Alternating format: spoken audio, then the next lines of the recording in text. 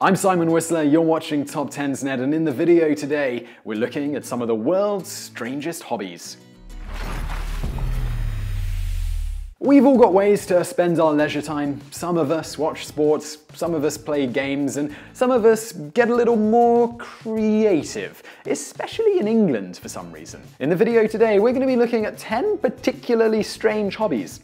Let's get started. The top 10 strangest hobbies in the world. Number 10. Mooing.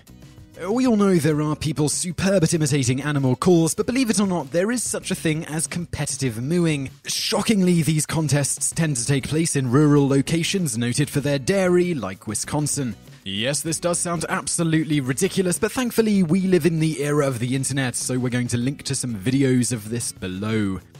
Number 9. Faking your death. Chuck Lamb is better known as the dead body guy. He wanted to be an actor, but unlike most aspiring actors, he was able to admit himself that he wasn't very good at speaking roles, so he went for non-speaking roles, namely the role of corpse number 3. To support this, he regularly posts staged photos of his death, and hey, it's gotten him a small career as a horror icon. He even has online tributes. Number 8. Competitive dog grooming. We all know about dog competitions, but what you may not know is that grooming a poodle to look stupid is a highly competitive subculture. Those photos you see floating around the internet of a dog that looks like a ninja turtle or a dragon or a panda or a tiger, they're all real, and they're all part of competitive dog grooming. They're mostly put on by the National Dog Groomers Association of America, but there are a bunch more across the country, much to the suffering and sadness of dogs across the country. Number 7. Milk bottle collecting. Paul Luke likes milk. Not as in he enjoys a nice cold glass with lunch, as in he's kind of really into milk as a hobby. So much so that not only does the former milkman and current dairy sales rep have a milk bottle collection, he has over 10,000 milk bottles and actually had to build a museum to keep all of them. It's worth explaining that for decades milk bottles would have various kinds of advertisements and art designs on them, so it's not just a strange hoarding thing. However, he's just the tip of the iceberg of an entire network of milk bottle collectors who share, trade, and talk about milk bottles. But hey, at least it's a heck of a conversation piece. Number 6. Soap carving.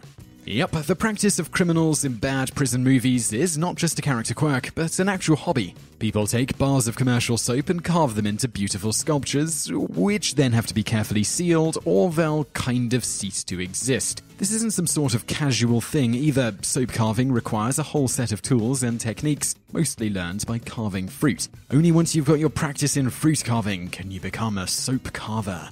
Number 5. Tape art. This is the simple and elegant art of, well, taking a cassette tape, like those you get from the 1980s, pulling out all of the magnetic tape from the inside, and using it to create a portrait of the artist. Even as art hobbies go, this one is fairly obscure and only really got started a few years ago, but there are some pretty impressive examples of the form out there. Believe it or not, this hobby is actually becoming fairly common among the hip right now, and some impressive portraits have been done. It's just not for anybody who fears the integrity of their prized slippery when wet cassette. Number 4. Trainspotting.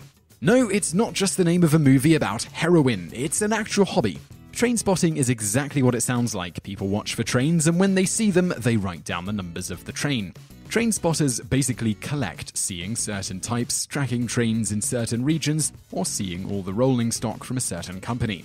Yes, that's all there is to it, and yes, it is a real hobby, and yes, more than one person does this. Number 3. Navel fluff collecting. Graham Barker collects his own navel fluff. He has a Guinness World Record recognizing his collecting of the stuff for more than 20 years. He started in 1984, keeps it all in carefully labeled jars, and has greeted every single question about why he collects navel fluff with "why not?" No word on whether he's ever got a reply like "because it's disgusting." All we can say is that it must be a great icebreaker at parties, or something.